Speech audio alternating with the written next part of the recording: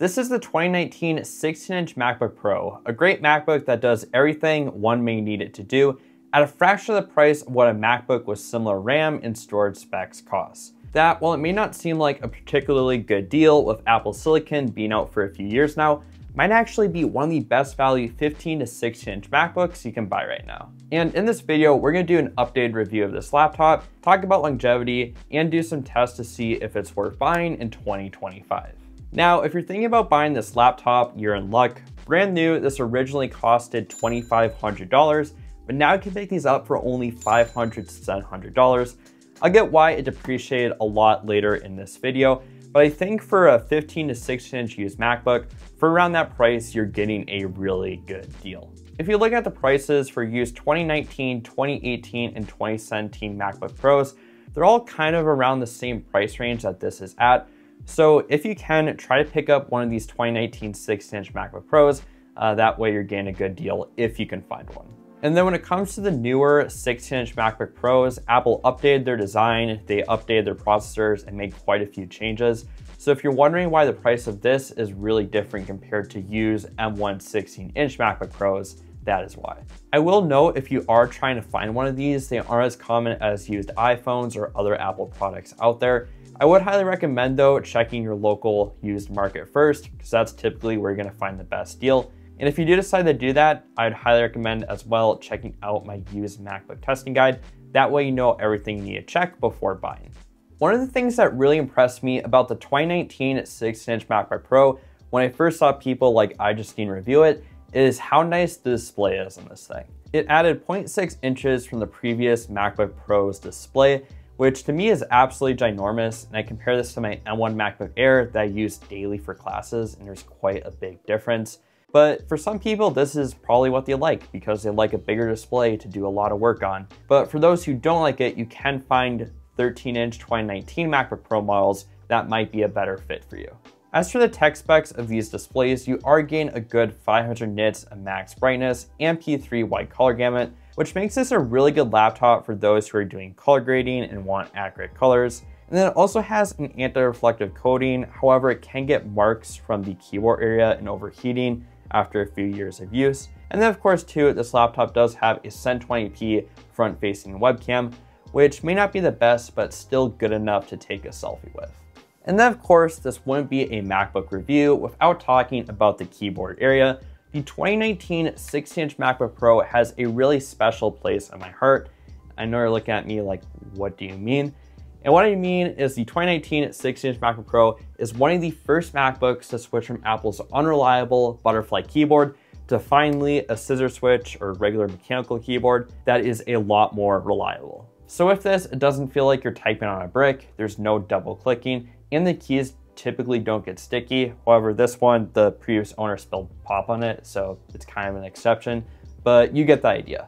And then one thing that's also kind of nice about the 2019 16-inch MacBook Pro is it's one of the last MacBooks to have this exclusive feature called the Touch Bar, which is essentially a little display that offers more customization and functionality compared to a typical row of function keys. And then you have some other design features too, like the Touch ID reader, and then 2 USB-C ports on either side for a total of 4, and a headphone jack.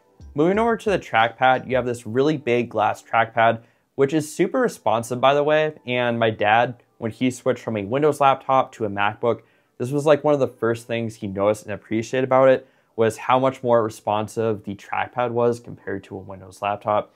So that's going to be something for those who this is your first MacBook, you're going to really like. And yes, with the 2019 16-inch MacBook Pro, you are getting one of the best in terms of build quality. I don't know how many 15 to 16-inch laptops out there have an aluminum build with this nice of a display, this nice of a trackpad, and this nice of a keyboard area. And then one thing that may not potentially be as nice for some people is performance. I really hope the battery life on this laptop would be pretty good considering its size, but after playing a video for 4 hours straight on medium brightness, it looked like it could get only a comfortable 4 to 5 hours of straight YouTube video playback. So I wanted to do a real world test for myself, so I brought it with me to class one day. I only had classes in the morning and then I used it for a bit in the afternoon. And looking at the rate it drained, I think you can comfortably get about 8 hours of web-based work on this laptop. but with more heavier apps, it's going to be a lot less. Battery life may not be this thing's strong suit, however, it is better than a lot of laptops out there, especially for around this price, and you can kind of get around it too with an external battery bank. And then for those who are curious, the battery health of this laptop is at 86%, so those are some things to maybe think about in terms of battery life before buying this laptop. And then where this laptop does well performance-wise is with everything else. The configuration I have here is a 2.6 GHz 6-core i7 with 4 GB of AMD Radeon Pro 5300M graphics and 32 GB of RAM. And then this can be configured up to a 2.4 GHz 8-core i9 with 8 GB of AMD Radeon Pro 5600M graphics, 64 GB of RAM, and an 8 TB SSD. And I'm going to tell you, this laptop runs Minecraft extremely well. I can get a comfortable 90 to 100 frames per second all day long on default settings, even in caves. But in all seriousness, this laptop is really good performance-wise. For office use, you can expect around 8 hours of battery life with a second or less web page load speeds and support for applications like Microsoft Office for another 3 to 4 years. For video editing, I'd expect about 4 hours of battery life. I tried doing some 4K 60 frames per second video editing on this laptop, and it handled it pretty well with one small lag spike after a few minutes of use, which I think is normal. And I did notice video playback would be slightly jittery at times when files weren't completely rendered.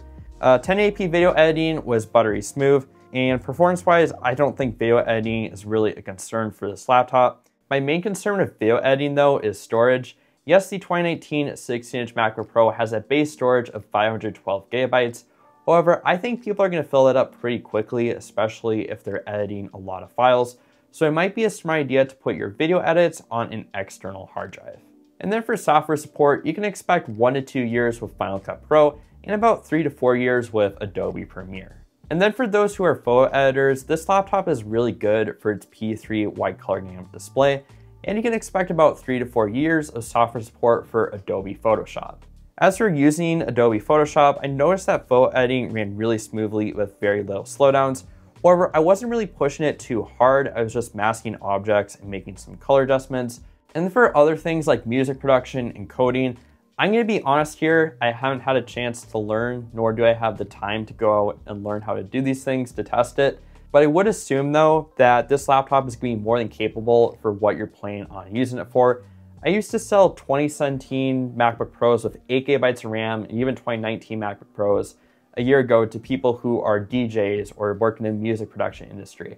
So I think you're going to be good there, but you may want to look it up. And then one thing you can do and one thing you should do is search up the minimum and recommended requirements for your software. You can do this by searching up your software and then system requirements, or by going to your app's download page. And typically it'll tell you the minimum or recommended requirements for that software, which can be very handy and save you a lot of hassle later on down the line potentially. And then one thing that's probably one of the best reasons to buy this laptop is this is the most powerful MacBook that can run Windows. Yes, this MacBook can run Windows. This can be very nice for accessing Windows exclusive apps like, I don't know, Fortnite for example. And it's kind of sad to see that the Apple Silicon Macs that came out after this do not support Windows, but that is really nice about this laptop is for those who want to run Windows on the Mac, this is your last chance.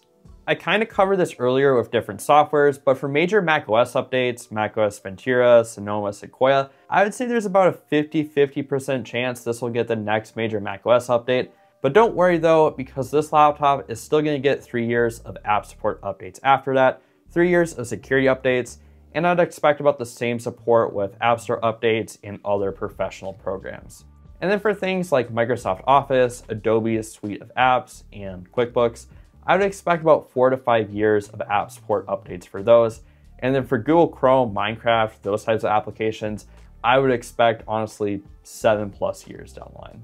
You can also increase the longevity of this laptop by using this application called OpenCore Legacy Patcher, which when the time comes will allow you to install newer versions of macOS onto this laptop. There's this guy out there, Anson Alexander, that makes videos talking about how to do it and covering the different updates and stuff. So I'd highly recommend subscribing to his channel. That way when the time comes, you know exactly what you need to do. And then we also have to talk about repairs, and this is something you probably don't want to think about now, but with these used MacBooks, when you wreck them, it's pretty much considered totaled or more than what the laptop is worth in order to fix them. Screen replacements are easily over $600. Keyboard repairs typically require you to disassemble the whole laptop in order to fix it, so I'd expect around that ballpark. Some minor repairs can kind of be around $100.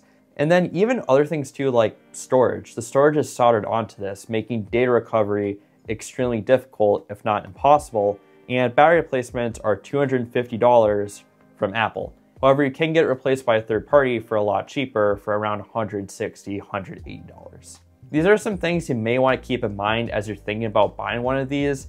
And it might be smart to kind of mitigate your risk by going with a base model 2019 16-inch MacBook Pro. So now it's time to answer the burning question you guys have.